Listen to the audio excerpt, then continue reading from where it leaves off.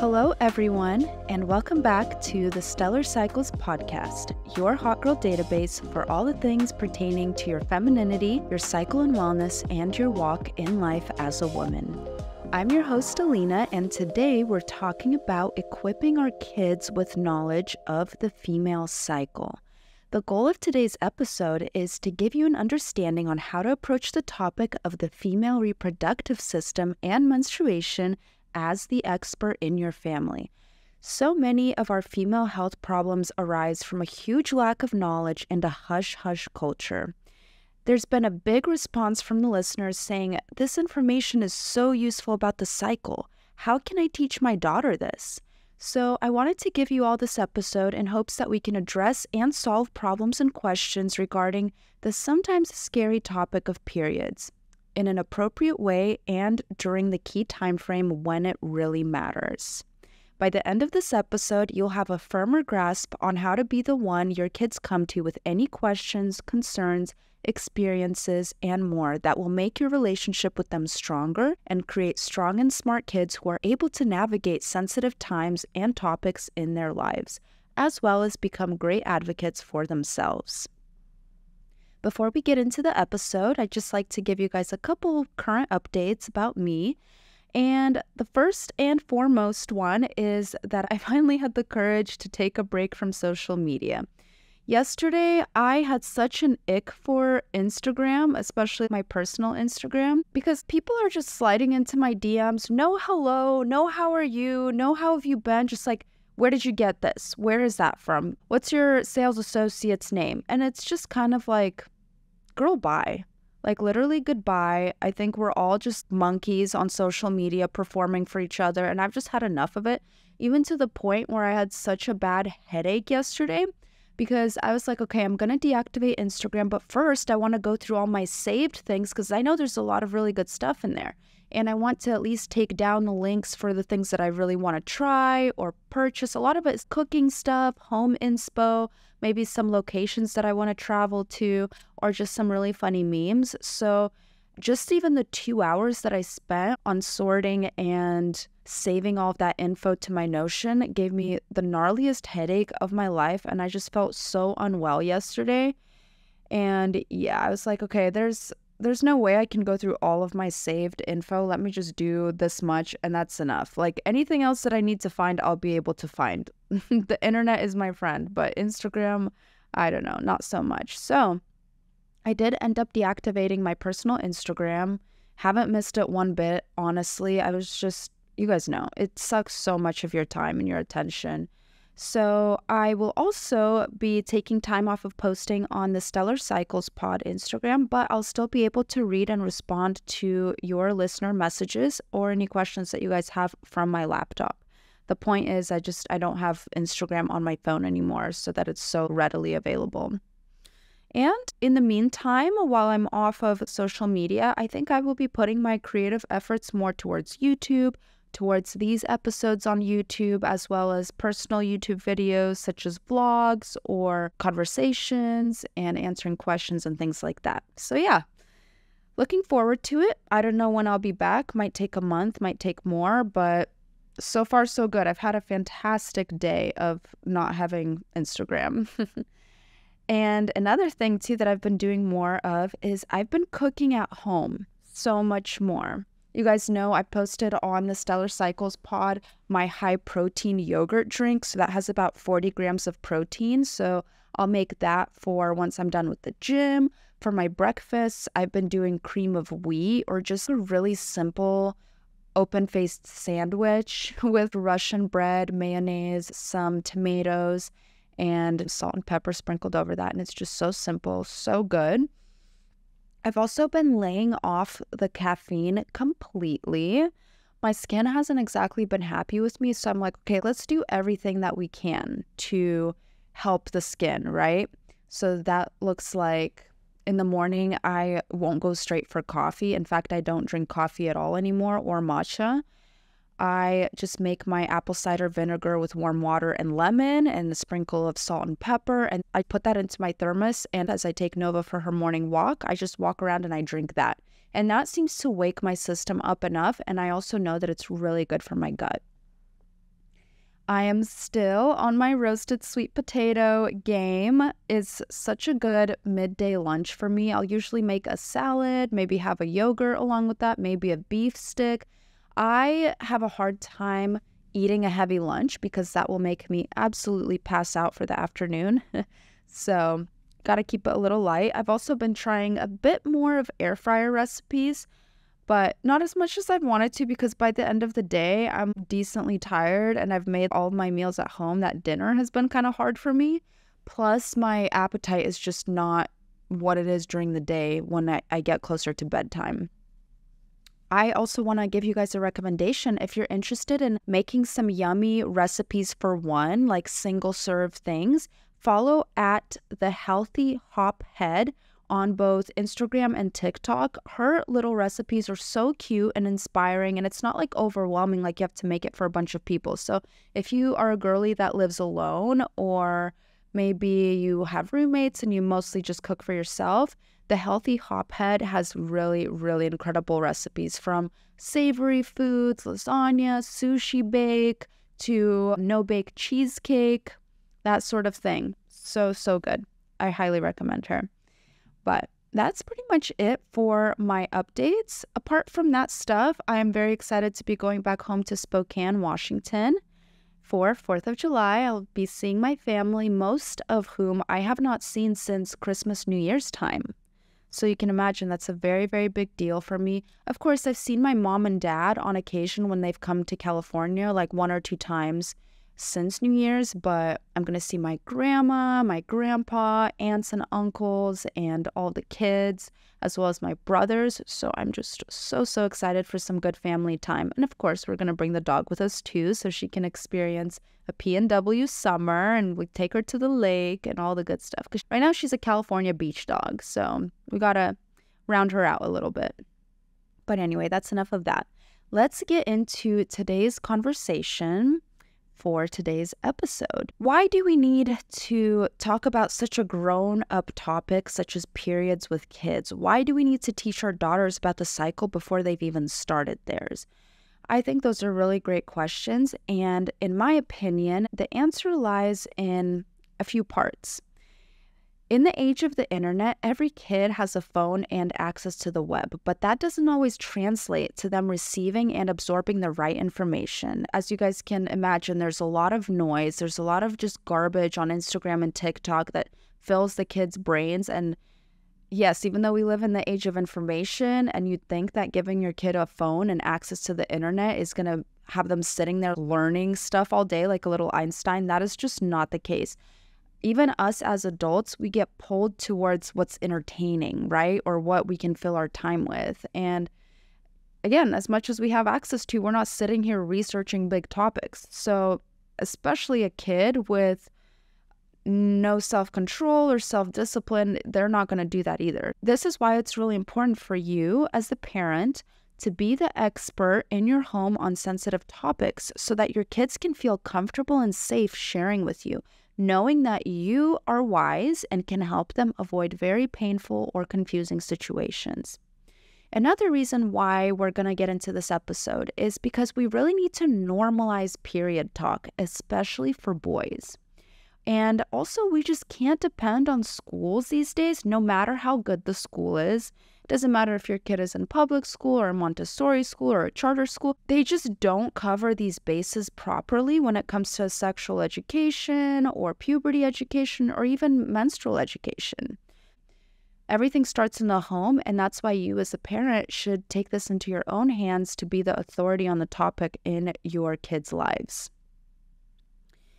And also, I really believe girls need to be equipped with cycle knowledge early on so that they can know what to expect, know that their health is in their hands, so that they can avoid being put on birth control as early as 14 just to, quote, regulate their cycle, which we all know birth control does not regulate your cycle. It shuts it down and suppresses it so that you don't have to deal with the problem, so to speak, until the problem gets so bad several years down the line that you're forced to address it as an adult. We also want our girls to have body confidence early. This is so important because, again, in the age of the internet, all they're seeing is perfectly airbrushed, skinny models that don't even look like that in real life, right? So it's really important to instill body confidence in them very early on and teach them that every body is unique. And as long as you're healthy and happy and well, then you have a good body and your body is perfect. We also want girls to be able to speak up for themselves, avoid being taken advantage of, and having this knowledge kind of helps them spot situations that they're maybe not supposed to be in or are improper for them. And of course, for them to have the tool set to begin cycle tracking and cycle healing from the very beginning, right when they get their period. And it's very important for them to understand that it takes a few years after you start your period for your period to actually balance out and become what it's truly going to be. So yes, from the beginning, it's not going to be perfect, but we also don't want them to wait 15 to 20 years down the line after suffering through every issue to finally take their health into their own hands. We also really want to normalize that this is a very, very normal thing that every woman goes through for decades in her life, sometimes 30, 35 years. And how we can kind of think to make room for women and support them in their cycles rather than screaming at them, "You're on your period, aren't you?" when they're acting irritated or out of sorts. So, part one, I really want to talk about the World Wide Web and how kids can get caught in it. The harsh reality is that a lot of kids are seeing pornography before they even learn about puberty, menstruation, and sex in a healthy, controlled way. This can really throw off expectations and wire the brain in a way that can be dangerous to development and harmful to their relationships. You guys, as great as the internet is, its ability to be hazardly harmful is even greater, especially for young, malleable minds. My personal opinion, and this is going to vary from parent to parent, but this is just my take, is that kids shouldn't have personal access to the internet, even social media, until they're like 16, maybe even 18. But that's just me, and I know it's seemingly impossible in today's world, but I do think it can be done. I also feel like we're entering into an era of parents who have seen the iPad kid generation happen, and I think they're going to be a little bit more careful about what they expose their kids to and how much access they give to them. Personally speaking, for myself, there's some things that I wish I hadn't seen that had wormed their way into my computer, and that was with extremely vigilant and careful parents that I had who were very on top of this stuff. I wouldn't say that altered me very much, but it did kind of put things into my brain that shouldn't have been there until I was much older. I just kind of want to touch on my experience to give you guys a little background of what it was like for me learning about this stuff, what worked, what didn't, and what I would probably do differently with my children. So me as a child, I was always very interested in sex and reproduction and everything that people seemed to stay very tight-lipped about. When I was still a little kid, I would say between the ages of 7 and 9, when my mom was off at work, working with midwives, delivering babies, I would crack open her textbooks and look at the diagrams of pregnancy, anatomy, and so on. And I still had no idea how the baby got there, right? I was just looking at pictures of a baby in a woman's stomach. And if you guys have listened to my episodes before, you know that I would get in trouble at school for drawing naked people, but I wasn't trying to be dirty or weird or perverted. I just truly was so fascinated and interested in human anatomy. My parents were accurate, but not all the way descriptive when answering the "where do babies come from" question. And another thing too is my parents put an extremely heavy emphasis on virginity. In fact, that topic was covered more than anything regarding the actual monthly process of menstruation or any emphasis that boys must remain as pure as women. So this was kind of like the point that they would always hammer home. However, at 9 years old, I was finally given a book from my parents on puberty, and it was called The Compleat Tween by writer Nancy Van Pelt, who has since passed away, rest in peace, Nancy. But in her lifetime, Nancy Van Pelt conducted seminars on family relationships across North America and around the world, and she was a personal friend of our family. Certified as a family life educator and family and consumer science professional, she has written more than 20 books on family life. That includes dating, marriage, sometimes separation and divorce, and also books for teens and tweens.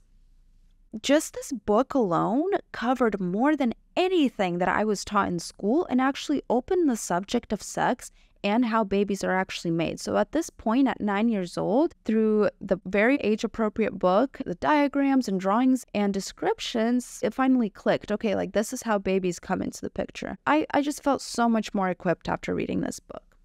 By the age of 13, now, I was dying to get my period and become a woman. After all, I knew so much more about it than my peers. And sure enough, at 13 and a half, I got my period, which again was an exciting thing. But my biggest obstacle was that it was supposed to be this big secret. So I couldn't really connect to people about it in the way that I was so looking forward to. First of all, I was not allowed to let any men in the household know what I was experiencing. I was never supposed to say I'm on my period. They were never to see any of my feminine products in the bathroom.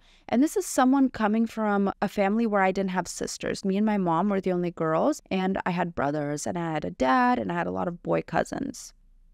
Surprisingly, men were the most protected people in my period experience, which was just so crazy to me. I was like, why is this such a huge secret from them? Another thing too was because of the emphasis on virginity, my mom said I was not to use tampons until after I got married, which I thought that was ridiculous, and I used them anyway, because if there is any sort of hymen, how are we bleeding through it? Like, just think about it. How is blood able to escape if we have something blocking our vaginas?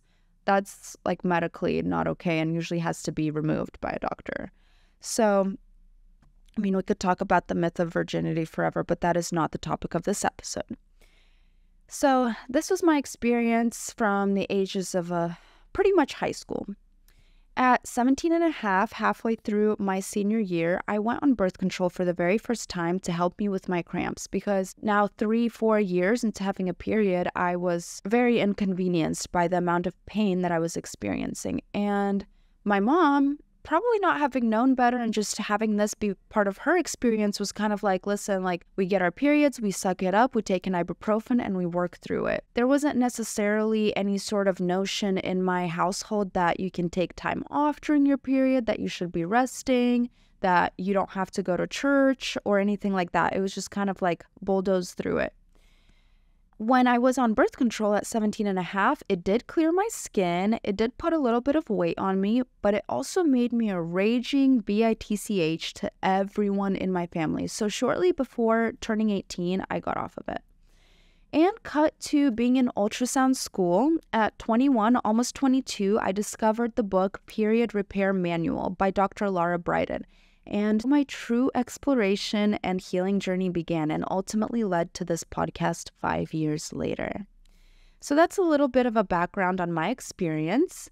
What tools can I give you to navigate this topic with your kids and hopefully have the best outcomes possible for them, their reproductive and sexual health? First off, I just want to emphasize why it's important to become the expert in your home. Until your kids become teenagers or get the internet in their hands, you as the parent are the voice of authority in the home. Your word is law. Kids ask you questions because they think, surely my mom and dad know everything there is to know. And while it's okay to admit that we don't know everything, we can make our kids feel confident that we can help them figure out the answers together. So how do you become the expert in your home? First of all, you want to create an atmosphere that invites your kids to ask you all sort of questions. If they have questions for you, I know it can be exasperating and annoying when kids have like a million questions a minute, but try to get into the habit of not shutting down those questions, because when you start shutting down their questions, you're telling them, don't ask me, don't come to me with these things, I can't help you with this. And you want to build that trust with them early on, as early as you can. I know kids, as soon as they start talking at 2, 3, 4 years old, they can already formulate some pretty gnarly questions. So even though it can be funny, entertaining, do your best to build that trust with them and answer their questions as big or small as they can be so that they know to come to you. You also want to show them that you are capable of researching something that you don't know and including them in on that process. So if your kid asks you something and you feel afraid to say, oh, I don't know the answer to that, relinquish that fear and show them, I don't really know. Let's see what we can do to find out about this, and take them through the process of researching and finding that answer. Kids are going to feel so independent and feel so good about themselves, have that confidence when they see you modeling that for them, that, hey, we don't have all the answers, but we have all the resources that we can go to and find out. And also, this is so important, so important, but you want to teach them the anatomical names of their body parts also very early on. I had on sex therapist and pediatric psychology nurse Taylor Stafford on my podcast, I want to say a few months back, and she said that the more kids knew about their bodies and could name certain body parts and had high confidence, the less vulnerable they were to predators. So think about how important it is for your kids to be loud and proud and not be an easy target for those predators. Another way that you can become an expert in your home is to educate yourself, right? Really equip yourself with that knowledge that you want to pass down to your kids. You can get acquainted or reacquainted with cycle knowledge through doing your own reading, which I have plenty of book recommendations on the Stellar Cycle Instagram, by listening to this podcast and other podcasts, and of course, using that seasonal approach to teach your girls about the phases in their monthly cycle. Because while many of these books for kids, they cover the cycle, but they don't cover the fact that there's multiple phases in the cycle that you go through and that you're going to feel different during each one, and that that's okay. So when I mean use the seasonal approach, I am saying teach them that, okay, your period is your winter, your follicular phase is your springtime, your ovulatory phase is your summer, and your PMS luteal phase is your autumn or your fall. And all of that, kind of how those seasons happen in a year for the planet, all of those seasons will happen in 1 month for you. And it's okay to embrace and utilize each season for different things. Of course, you can also get acquainted with cycle knowledge as a parent on watching YouTubes. Maybe watching how women go through this, how they do their phases. What do they do on their luteal phase, or what do they do on their menstrual phase, or follicular or ovulatory? YouTube is a great wealth of information too. Another way to educate yourself is to proofread the books that you're going to give your kids. I have some suggestions of books coming at the end of the episode. And of course, you'll become such an expert when you do some cycle tracking yourself so that you can truly have a good grip on what you're going to teach your kids. Finally, becoming an expert in your family means giving your kids an informative, judgment-free zone with boundaries, of course, and you will see that they will want to share sensitive questions and experiences with you because you give them the safety to do so. Part 3, normalizing periods for boys.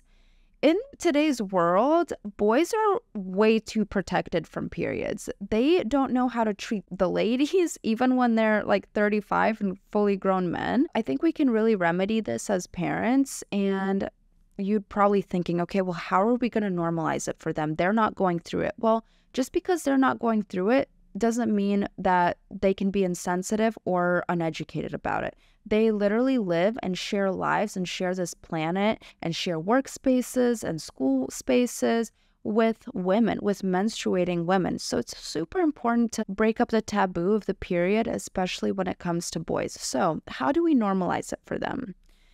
Do it as young as possible. When the boys are young, don't hide your period from them as a mom. I don't mean that you have to be super outright about it, but, and this might be a really controversial topic because I don't know many moms who do this, but their care and concern for you as a mom goes a really long way, especially when they're little. And when they see blood, they might be worried that you're hurt, But this is a really good chance and opportunity for you to reassure them that you're okay. And this is something every girl goes through every month, and it's healthy. And before you know it, they'll be helping you and treating you while you're on your period and taking up some of that concern and, actually caring. This, of course, will continue through to their adult relationships in the future. And can you imagine the chances a guy will have when he knows how to treat a PMSing girl rather than blaming her for acting out when she's on her period? I mean, that guy is going to have a lot better chances in dating than his friends who don't know anything about this. Another thing you can do is give your boys books to read that not only cover their portion of puberty and what happens to them during puberty, but also what's happening to their sisters and their female friends. It's totally okay and necessary for them to read up on what girls are experiencing. You can also teach your boys that it's never okay to put down a girl or make fun of her for having a period. All in all, the less that we taboo something, the less it becomes an actual problem. Once something is explained simply to kids, they don't obsess over it anymore because it's no longer some crazy big wild secret. Part 4, bringing the education home. Like I said earlier, because we can't depend on school systems in the USA to adequately cover sex education or even period education, you as a parent get to take this sort of education into your own hands. Based on statistics, having the sex education in the home actually reduces engagement in sexual activity too early. It reduces chances for predatory situations or grooming. It reduces chances of teenage pregnancy, reduces chances of too many sexual partners at an early age, and reduces erratic or irresponsible sexual behavior. Some books that I want to recommend for you guys to help your kids understand the female cycle. The first book that I talked about, the one that I read, written in 1985, The Compleat Tween by Nancy Van Pelt. Another book is The Care and Keeping of You, the body book for younger girls by Valorie Schaefer. It's a popular guide for girls aged 8 to 12, and it offers practical advice and information about their changing bodies. Another book is What's Happening to Me by Peter Mayle, or Mayle, M-A-Y-L-E. This classic book uses humor and simple language to explain puberty to children, making it accessible and less intimidating for readers aged 9 to 12. The fourth book I'm recommending is The Girl's Body Book, Everything You Need to Know for Growing Up You by Kelli Dunham. So it's kind of similar to the boys' body book, but this version is tailored for girls aged 8 to 12, addressing their specific needs and concerns. Next, we have Celebrate Your Body and Its Changes Too, the Ultimate Puberty Book for Girls by Sonya Renee Taylor. So this is an empowering guide for girls aged 8 to 12, and it covers the physical and emotional changes of puberty with a focus on body positivity and self-acceptance.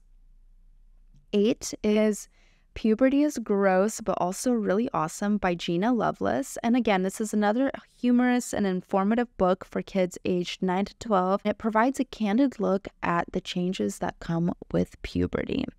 It seems like people are leaning towards making this more lighthearted and less scary for kids, which I really love. Final recommendation is The Period Book, A Girl's Guide to Growing Up by Karen Gravel. This book is specifically focused on menstruation, providing girls or boys with detailed information about what to expect and how to manage it.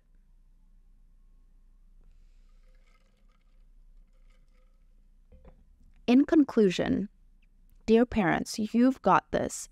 It can seem like a daunting task, but you know, mom or dad, how necessary this is and how many problems we could have avoided if only we had the right tool set at the right age.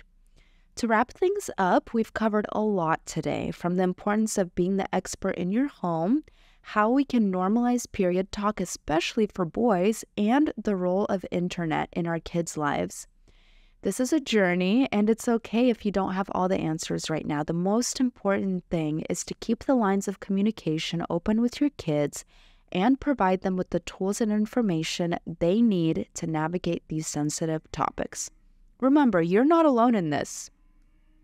There are resources and communities out there to support you, including this podcast, Stellar Cycles. So let's keep the conversation going for the sake of our daughters, our sons, and our future generations. Thank you for joining me for this episode. I hope it was really informative to you. Please follow along on Instagram at Stellar Cycles Pod. You can download the free grocery guide I have for you based on the phase that you're at in your cycle. And if you have time, please give us a 5-star rating. And if you'd really enjoyed this podcast and you're feeling extra generous, please leave a review. I love to read anything that you guys have to say about this show. Until the next time, spread the good word about stellar cycles to your fellow women, and let's all elevate our lives, cycles, and dreams together. Till next time, Stellar Cycles out.